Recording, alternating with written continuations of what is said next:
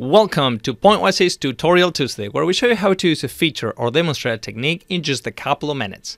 This is going to be a two-part video where we show you the different cell types options that you have available when you use the 3D T-Rex algorithm.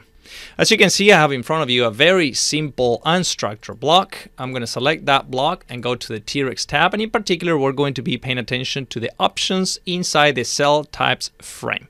When using these options, the first decision you have to make is whether you want the T-Rex algorithm to combine those anisotropic tetrahedral cells or not. If you want to leave these cells alone, so not combined, you're going to be choosing this option, which is the text and surface pyramids. Let's go ahead and initialize the block so you can see what happens.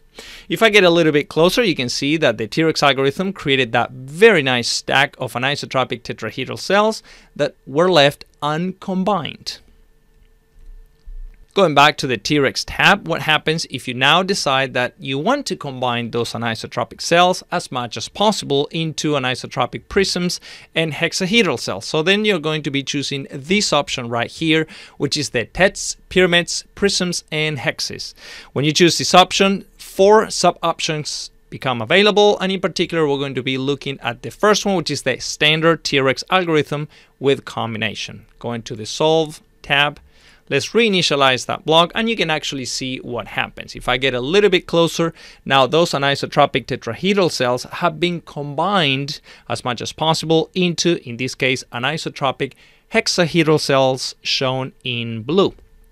Going back to the T-Rex tab, let's look at one more option in this video, and that is the reduce pyramids. If you choose this option, the algorithm is going to do the same thing when it comes to combination, but with the addition of reducing the number of pyramids, which are those yellow cells that you see in there.